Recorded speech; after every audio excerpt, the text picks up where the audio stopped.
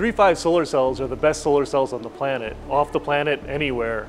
They're high efficiency, they're thin, they're light, they're flexible, they're the best you're gonna get. The problem is that they tend to be really expensive because of the way that they're manufactured. They're 2 to 3 orders of magnitude more expensive than incumbent technologies like silicon or CadTel. They're just used in specialty applications that really need the performance, like space or some portable military applications.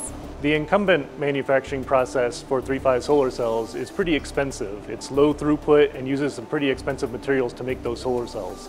There's another growth technique called hydride vapor phase epitaxy that's been around for many decades. Actually, we call it our brand new 50-year-old growth technique.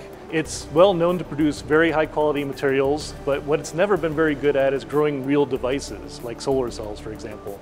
We've been developing a new technique here called dynamic HVPE that allows us to make really high efficiency devices. So dynamic HVPE compared to the incumbent is much higher throughput because it's an inline continuous system with really high deposition rates, and it can also utilize the materials much more efficiently and use lower cost input materials than the incumbent. In DHVPE, we solve a lot of the problems for making devices by having 2 spatially separated growth chambers where we can move the substrate physically back and forth between the 2 chambers to build up high complexity devices.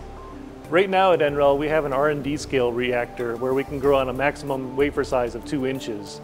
Our next step is to get bigger. We want to create a pilot production scale reactor where we can grow on multiple 6-inch wafers that will help us both prove out the technology, the remaining technical challenges, as well as create a reactor with much higher throughput.